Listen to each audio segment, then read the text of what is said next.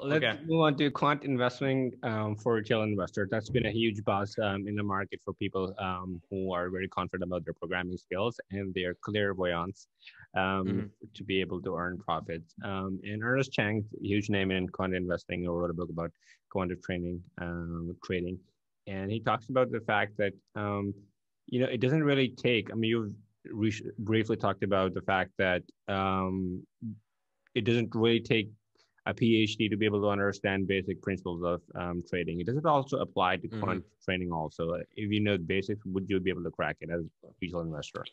Yeah. I mean, you certainly don't need a PhD in finance. It definitely, if you had a PhD in computer science or, machine learning, well, I guess I think it would be a PhD in statistics, right? With the focus on machine learning. It depends on the program, right? But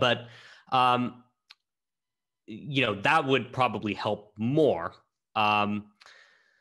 But certainly a PhD in finance, if I happen to have a PhD in finance, but it doesn't help me as a quant investor. It's completely orthogonal. It's just a nice piece of paper.